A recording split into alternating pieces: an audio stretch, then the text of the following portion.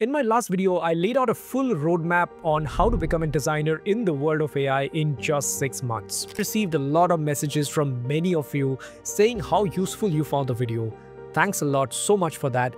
I genuinely appreciate the response. I also put in a lot of effort to distill everything I have learned over the years from working in the industry, speaking with design leaders around the world, and exploring the evolving role of AI. As many of you know, I am a self-taught designer, so that video was very much tailored for fellow self-learners. But along with all the thank yous, there was one specific kind of message that kept coming up, and I want to take a moment to call it out. Sapta, I want to switch my career to design, and this roadmap is amazing, but I just don't have the time.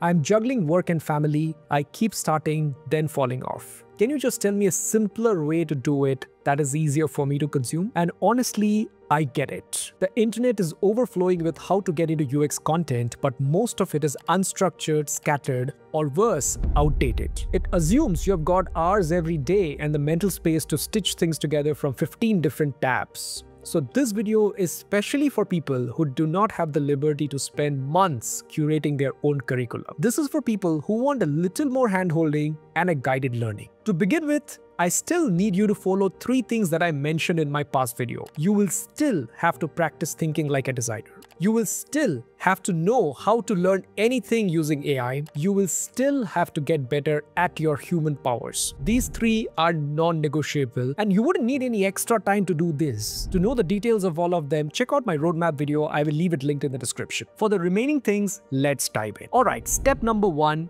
respect your time. First, let's set the record straight.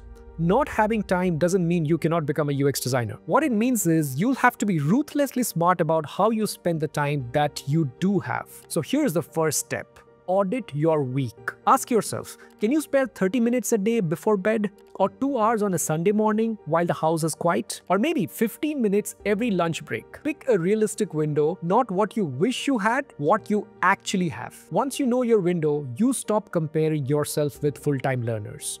And you stop feeling guilty for not watching a 3-hour-long Figma tutorial at 1 in the morning. The goal is consistency, not intensity. And the good news is, design is a skill that rewards clarity over chaos. Alright, step number 2 is learn with direction, not distraction.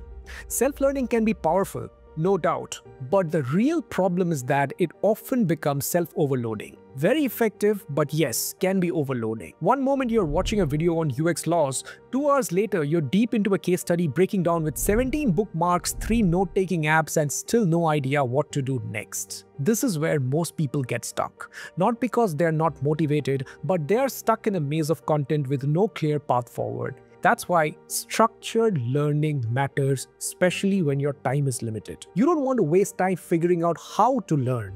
You just want to learn. So step number 3, pick a course that does the thinking for you. This is where good courses come into the play. Not all courses, good courses. A solid UX course shouldn't just teach you concepts, it should do 4 things really well. Number 1, it teaches you why UX matters. Number 2, it helps you learn the right tools. Number 3, walk you through a complete design process with real-world examples. And number 4, it helps you build a portfolio by the end. And more importantly, it should let you learn on your own schedule.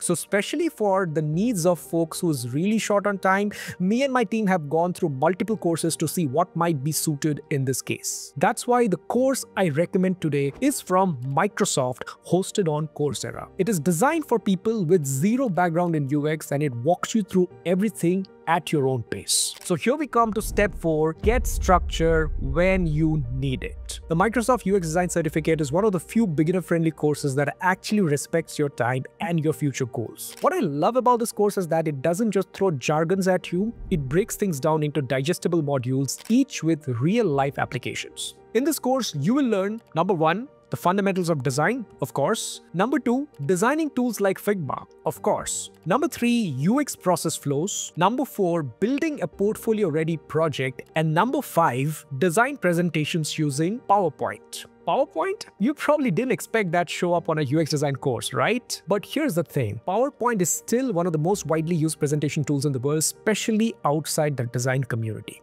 So if you are coming from a non-design background, chances are you are already familiar with it. That's exactly why this course includes PowerPoint to help you bridge that comfort zone with the design world. You will learn how to use PowerPoint not just as a slide tool but as a medium to present your design ideas clearly and confidently to stakeholders. And since it's a tool you're already somewhat familiar with, it ensures you don't feel like you have been dropped into an entire new world filled with shiny, unfamiliar tools. It also weaves in some newer concepts like using AI in workflows, which is helpful without being overwhelming. This, in addition to all the AI-related habits that I mentioned in my previous video, should be enough to set you up for success in this cutthroat, competitive world of AI. And the best part is that this course is flexible, self-paced course. You can do it at your own time, which makes it easier to fit around work or other commitments. So whether it's a Monday night or a Sunday morning, you can keep moving forward at your own pace. And if you're someone switching from another field like psychology, graphic design, or marketing,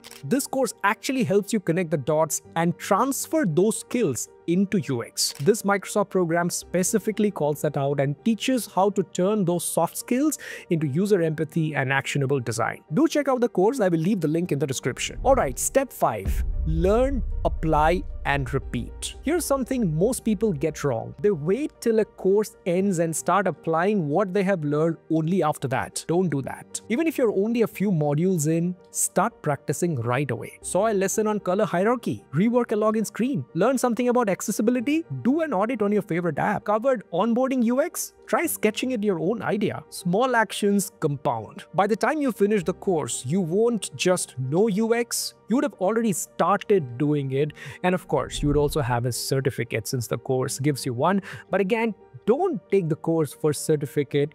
Take it for what it offers you. The truth is, not everyone has the time to become a UX designer through self-study, and not everyone needs to. What you do need is clarity, direction, and a structure that respects your time while helping you build real skills. If you're serious about breaking into UX and want a reliable shortcut, not a guessing game, check out the Microsoft UX Design Certificate on Coursera. The link is in the description. Enroll anytime, learn at your pace. And to repeat once again, I would still need you to do the 3 things from my previous video. That is to practice thinking like a designer, know how to learn anything using AI, and get better at your human powers.